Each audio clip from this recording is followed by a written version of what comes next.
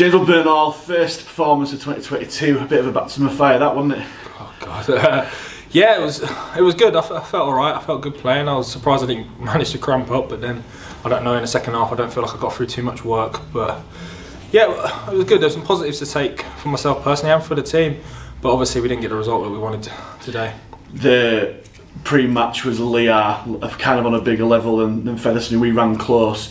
Do you think there is that big gap between us two having faced them on the pitch?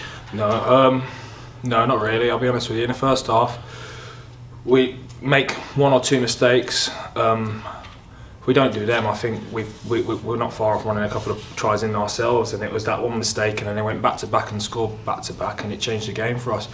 And it was the same. I think we were our worst enemies today. There were a couple of times we had the ball down on their line, and we dropped the ball. Do you know what I mean?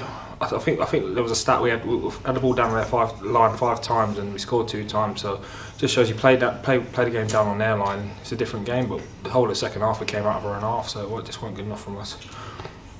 Is it a little bit of composure that's needed? Is that like kind of a little fix, or is that something major? Yeah, composure. You could say composure. I think we just need to hold on to the ball. It wasn't good enough from ourselves. I mean, like, I could never question the effort our boys put in. We always put 100% effort in, if not more. But yeah, like you say, it's just a skill thing, and when it clicks, we'll be beating good teams. So hopefully that starts on Sunday. Really took trip up to Workington. How important is that now after tonight's result? Yeah, I mean, every game we play now is important. We've not had the start we wanted, and going up to Cumbria is always tough. So Workington's a big game. We'll build into that this week, and yeah, hopefully work towards the win there. And hopefully playing again. You got a rib tickly first ball carry of the game.